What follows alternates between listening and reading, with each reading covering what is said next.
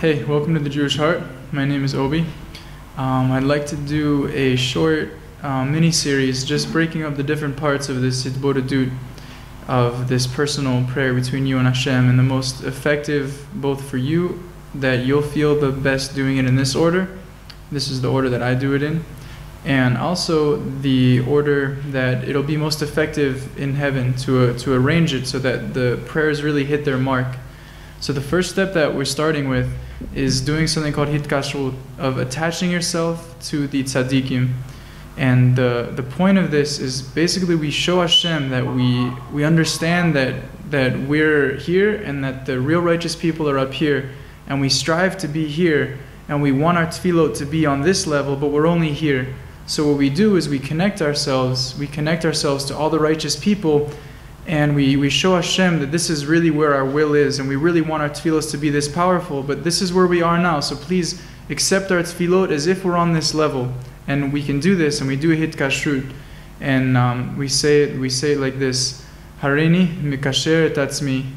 I am now attaching myself, בהתבודדות זה, with this personal prayer, ולכל הצדיקים האמיתיים שבדורנו, to all the true tzadikim that are in our generation, ולכל הצדיקים האמיתיים שוכני עפר, and to all of the true tzadikim, the true righteous people who are asleep in the dust, קדושים אשר בארץ, the holy ones in the ground, ובפרט, and especially להצדיק יסוד עולם, to the tzaddik, foundation of the world, נובע, מקור חכמה, the flowing spring, the source of wisdom, Rabbi Nachman ben Simcha ben Faiga, Rabbi Nachman, the son of Simcha, the son of Faiga, זוכתם יגן עלינו ולכל ישראל, amen.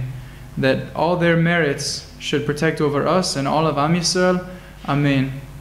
And the reason we connect ourselves especially to Rabbi Nachman Breslev is because he's the one who revealed this into the world, and all the tzadikim make use of this personal prayer of talking to Hashem, but Rabbi Nachman was the one who really brought it down and really gave it over to the world and was very strong in this practice. So we connect to him, that he was the source of really the source of this practice. Again, we're going to showing Hashem that we want everything to be perfect, and since we're only over here, so we want to connect to the source of where all this stuff comes from.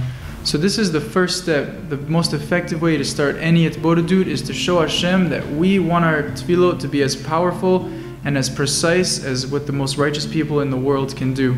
And please accept them as if they came on that level. So this is the first step. In the next video, we're going to talk about the second step, which is asking Hashem for the words to say. I'll see you there.